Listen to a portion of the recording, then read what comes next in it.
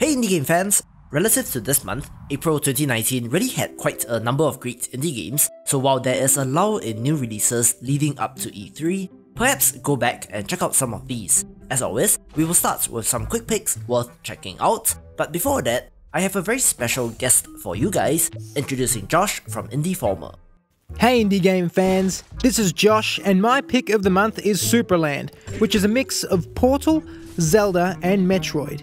Somewhat of an open world, you're bound to a 9 meters squared world, so I guess you could say that this is a sandbox. It's primarily a lateral thinking puzzle game, but there's a few extra ingredients in the pot. Combat, monsters and abilities, plus every nook and cranny has something for you to find. If you're on the fence, play the demo. It gives you more than enough time to think it through and get a feel for the game. You will not be disappointed. Thanks Clemmy for having me be a part of this video and our collaboration. If you've got Superland, or even tried the demo, let us know your thoughts down below.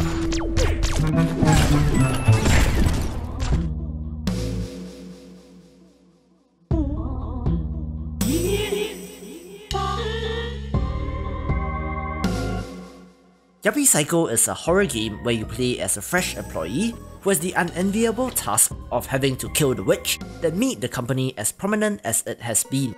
The body horror is very gross and disturbing, so if you like to be scared, check this one out.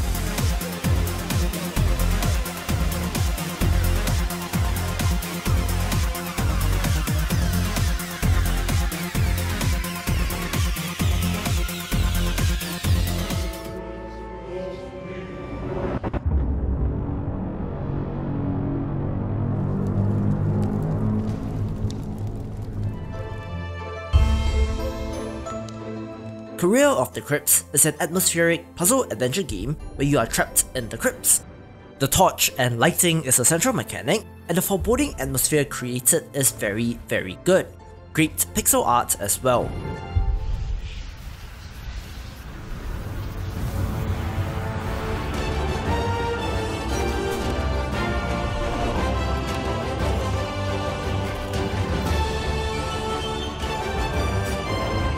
Fell Seal Arbiter's Mark is a turn-based tactics game which has drawn many comparisons to Final Fantasy Tactics. Great story campaign with over 30 classes and 300 abilities, this should scratch that tactics itch.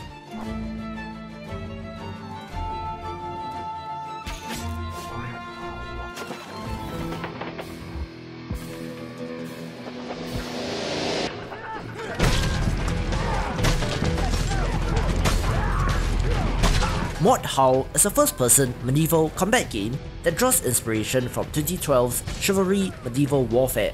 7 years seems like such a long time, but this takes the formula and adds more modern takes on it, such as a Battle Royale mode.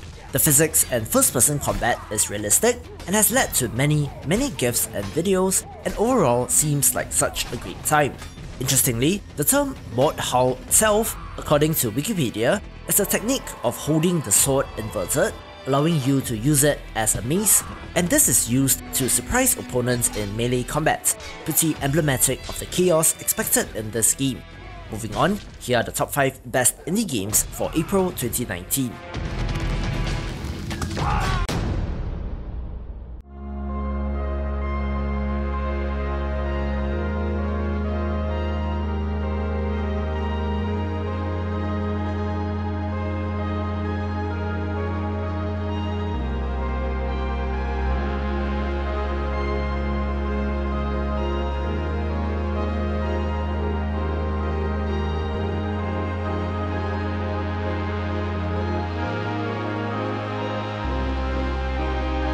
The time manipulation, Hotline Miami but 2D platformer, Katana Zero has had an excellent reception where you play as an assassin for hire with some lapses in your memory. With the help of a therapist, you seek to uncover bits of your past, but the core gameplay itself is fast and frantic.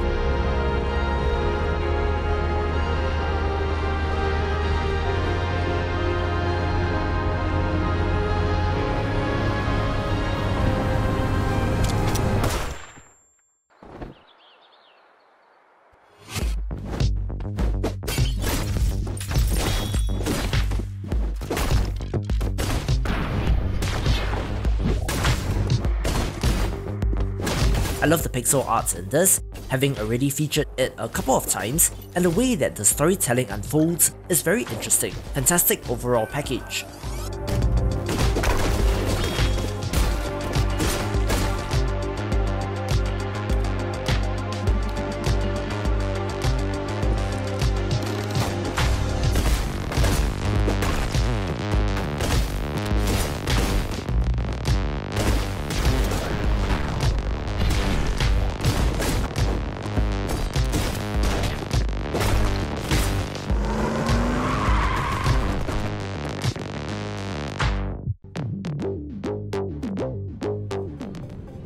Hey there, I'm Friedemann from Grizzly Games, and this is our new game Islanders. We want to make sure you can make an informed decision on whether it's the right game for you. So here is a quick summary of how Islanders works. At its core, it's a minimalist strategy game about building cities on beautiful islands. Building something in Islanders doesn't cost any resources. Instead, you have an inventory with a limited amount of buildings in it. When you build something, you earn points depending on what surrounds it. For example, this lumberjack gets points for every tree and sawmill within its radius. Once you've earned enough points, you unlock new building options and your inventory gets refilled. Islanders is a minimalist city builder which is very pleasant and chill. I really love the low poly look, and tackling the challenge of building cities in different biomes is quite fun. The islands are procedurally generated, giving you a new challenge each time, and it is great for kicking back and playing a little bit every night.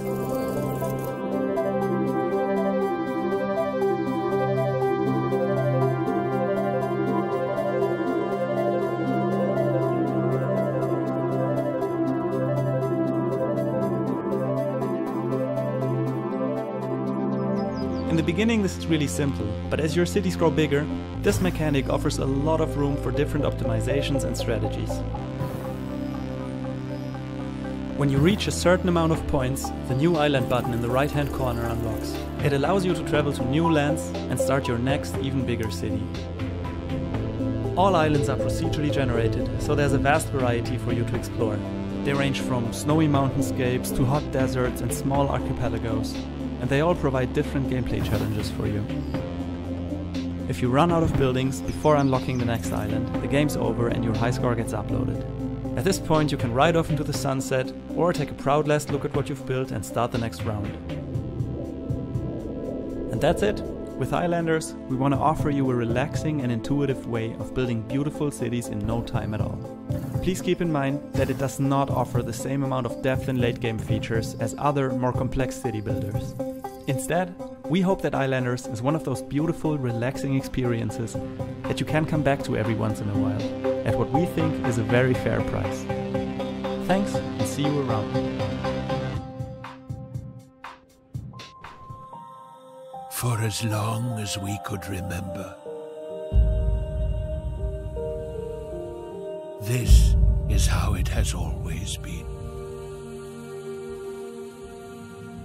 Devotion is taught through suffering. Drawn to the divine light like moths, sinners will relentlessly advance. The Souls-like Dark Devotion, much like last year's Death's Gambit, is a pixel art action game featuring intricately detailed levels and layouts, a weighty combat system, and a narratively rich world to explore.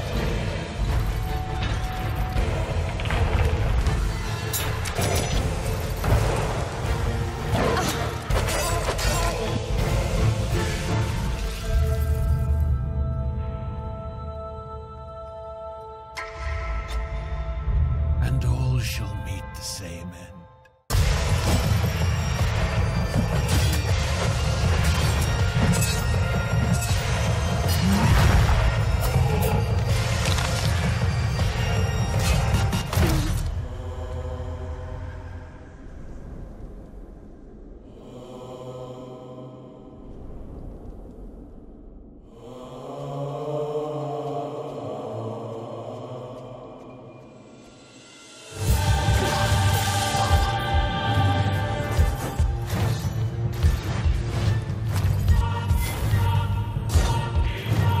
As always, I'm a huge fan of the pixel art here, which, combined with the sheer atmosphere created, is a real treat.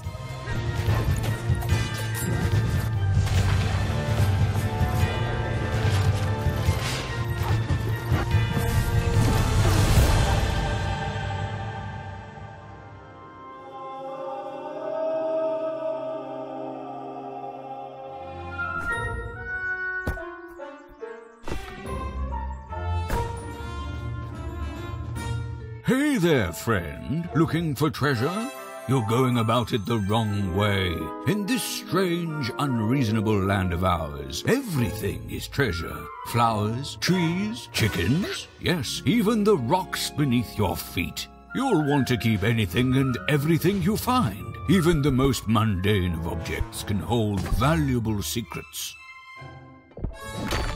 Nice find, friend. But watch out, some less patient characters may find themselves overtaken with jealousy.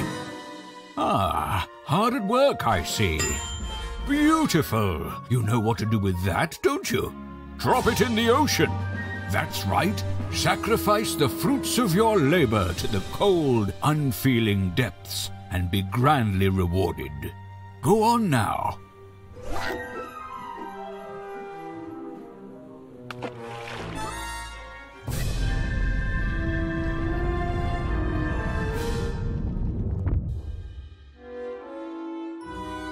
Looks like you're well on your way, friend.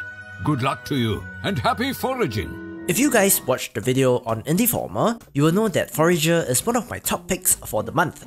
A Minecraft or Terraria style resource gathering and crafting game, Forager simplifies many of the systems and adds in a very compelling progression system that sees you unlocking new skills and Zelda-style dungeons as you progress.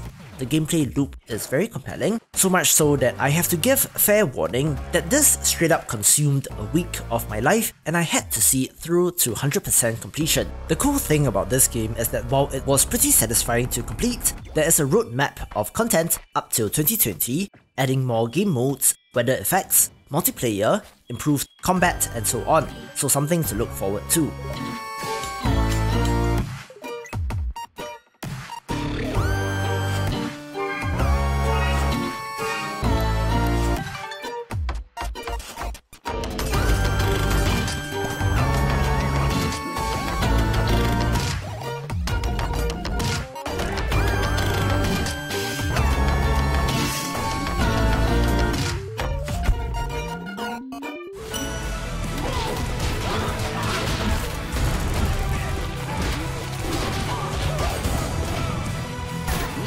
Score.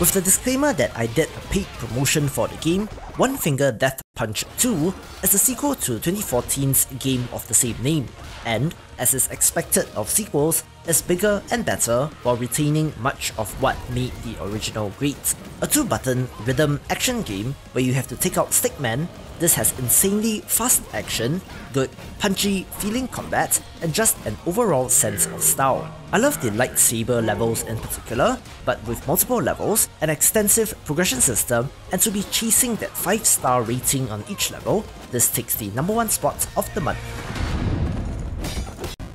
For more of the best indie games, do check out the previous video or click on the recommended playlist, and I will see you after the jump.